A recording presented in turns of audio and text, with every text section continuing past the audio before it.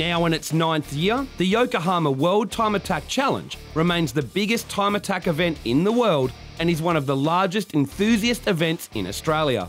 Cars come from around the globe to see how fast their cars can go around Sydney Motorsport Park to compare with the fastest cars on Earth. But it's not just the racing that makes World Time Attack so appealing. It's the entire show.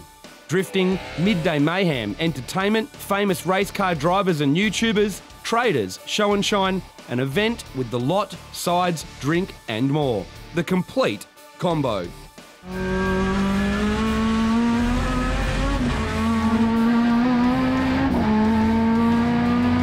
Rain on and off at this year's event played havoc on team strategies, and any dry sessions were taken full advantage of. The biggest class at the event is V-Sport Clubsprint. It has plenty of variety with Euros and JDMs, hot hatches, front drivers, rotaries and some GTR action. Some are still true street cars, but many are now purpose-built race cars built to the rules.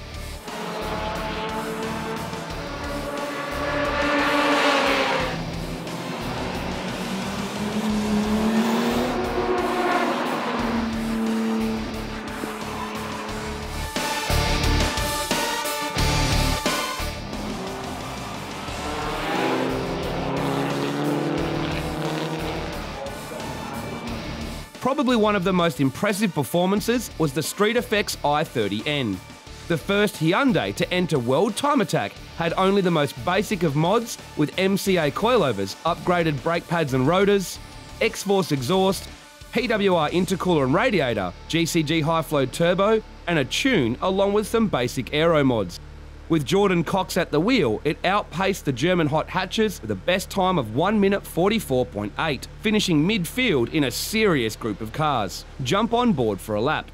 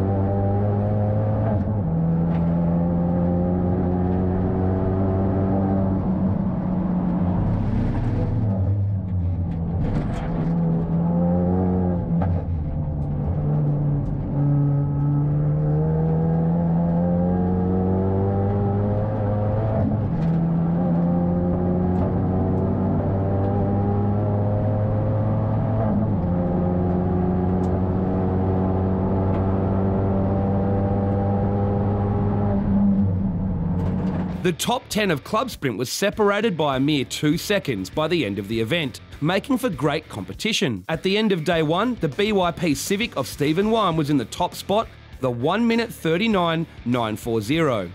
He crashed out though and was unable to compete in the shootout. It was a fairy tale finish for Brett Dickey and the elusive racing crew, who had dramas all day Saturday with their Integra, but came into the shootout in 4th place. The rain dried up just enough to let them compete a lap in anger, and they leapfrogged everyone, moving into 1st place with a staggering 1 minute 38.7.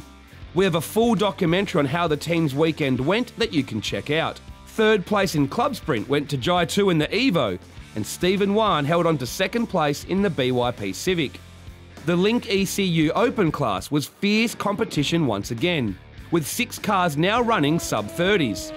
Some overseas competitors joined the ranks with the Tunes Motorworks Integra and R Performance Switzerland Integra.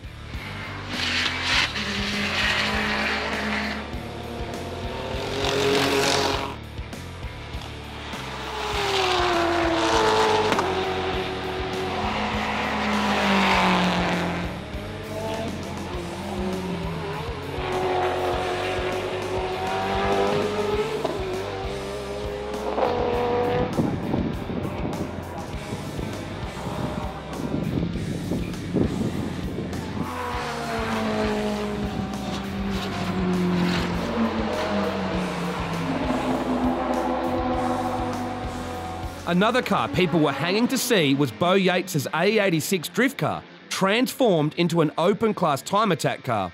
Even better, it was being driven by the Drift King himself, Kaiichi Tsuchiya. For a first outing and a basic aero setup, a 1 minute 35 was impressive stuff.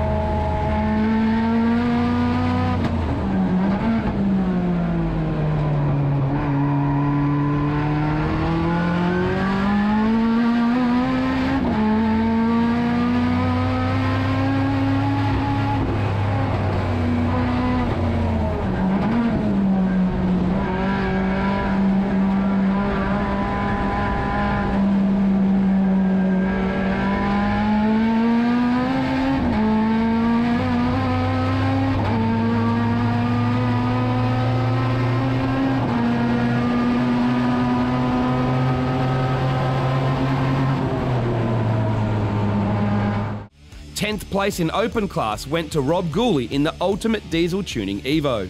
Freddie from Top Stage returned with his S14, now nicknamed the SR69 Blackbird. Sporting a wild new aero package, it looked amazing with all its carbon showing. This time, Cole Powson from America was behind the wheel and he managed 9th place.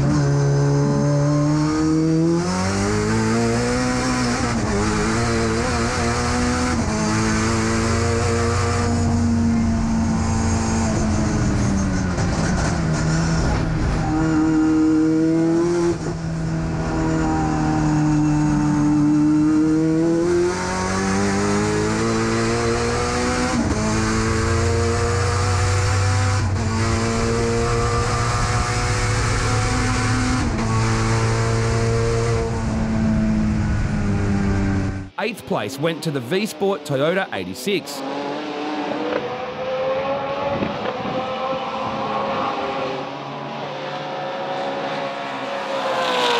7th place in open class went to our mate John Boston at the wheel of the Extreme GTR. The all-carbon R32 looked and sounded mental, and the 1 minute 30.1 so close to a 29.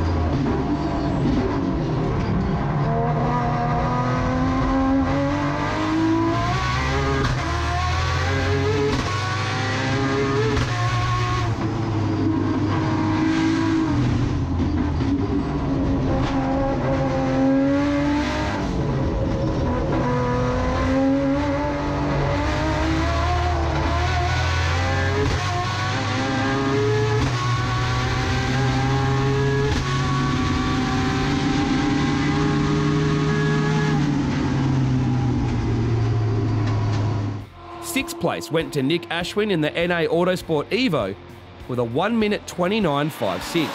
Fifth place was the world best technology R33 Skyline GTR driven by Stephen Johnson. It dipped into the sub-30s this year with a 1 minute 29.417. Jump on board for a ride with one of the Royal Purple Oil Stars.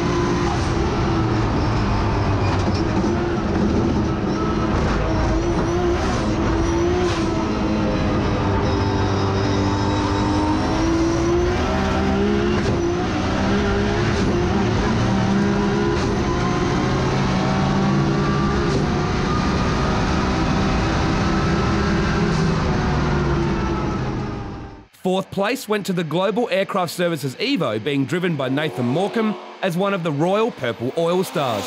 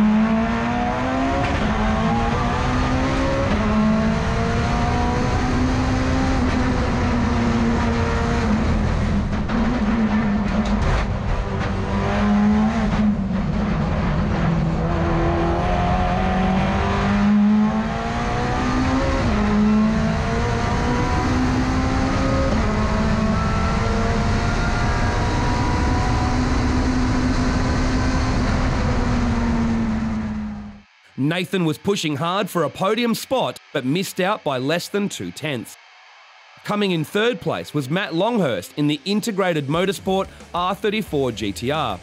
After a big overhaul and new Garrett G-Series twin-turbo setup and paddle shift for this year, Matt was hungry for the outright WTAC win that has eluded him. A cracked diff housing on Thursday, rain on Friday, and then a broken engine Friday afternoon made his weekend start off very hard. Once it was fixed up and the car setup was tweaked, Longhurst ran a 1 minute 28.6 and was into third place. For the shootout, the power was turned all the way up, but the heavens opened up and Matt's weekend was over. He still drove hard in the shootout, and the car is mega fast down the straight with over 300 kilometres per hour.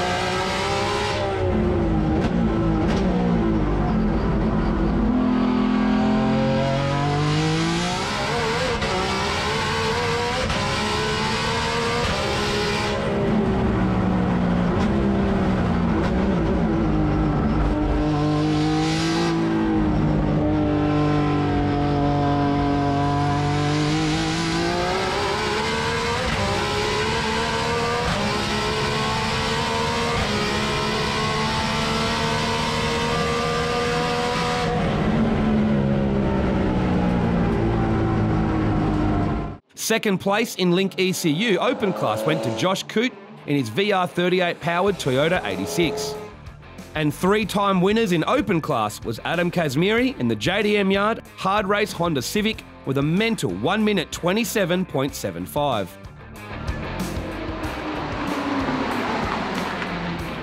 In part 2 of our World Time Attack coverage, we check out the Royal Purple Pro and Pro-Am classes, along with the entertainment on and off track.